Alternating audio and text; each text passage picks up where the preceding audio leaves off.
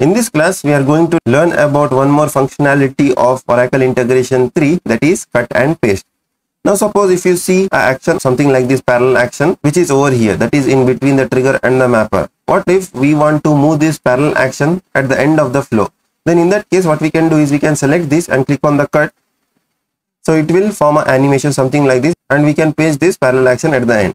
Now one more method is, just we want to come out of this cut animation, you just click on this selection mode.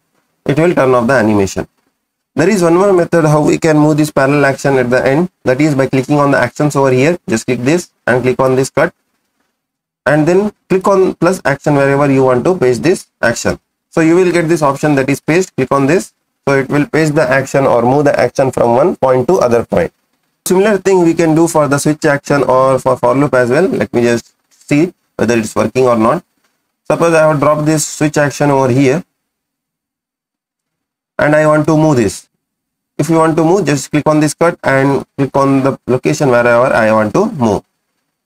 So this is working for normal actions like a mapper or a assign action, and also it's working for those complex actions which will include further actions within them like the switch or the parallel. Let us check for the for loop whether it's working or not over here.